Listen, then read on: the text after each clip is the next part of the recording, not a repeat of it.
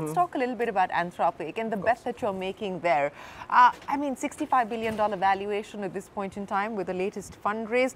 What excites you about what's going on at Anthropic?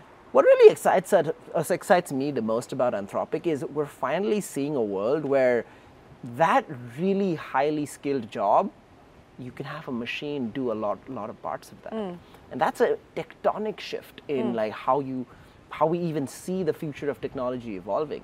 And so, you know, I, the other day, went on my computer and we were analyzing some data for this company.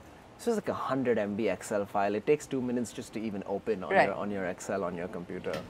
And I want to run this analysis. I open up this Anthropic product called Claude Code, and I just say, hey, you know what?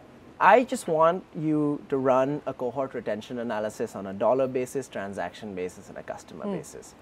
That's a task that would normally take, you know, an MBA associate maybe a week's worth of time to do all of this stuff together.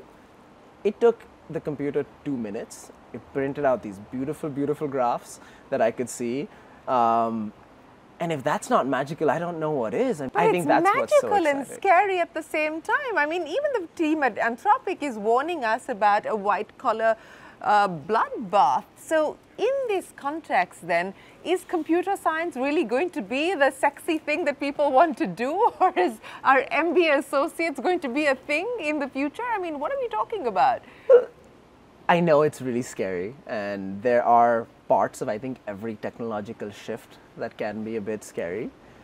I do think that it's really hard to predict the future, obviously, with things like this, and you honestly risk sounding very foolish by even trying to make any predictions.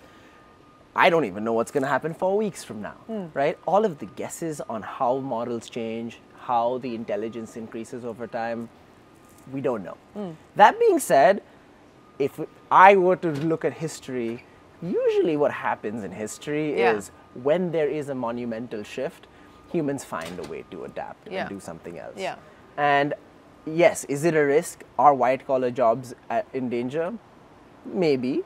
But one can also make the argument that even if you didn't need 100 people to do the job, you can get the same job done with 10 people. And maybe those 90 people can go do other new things, and it's net more productive to society.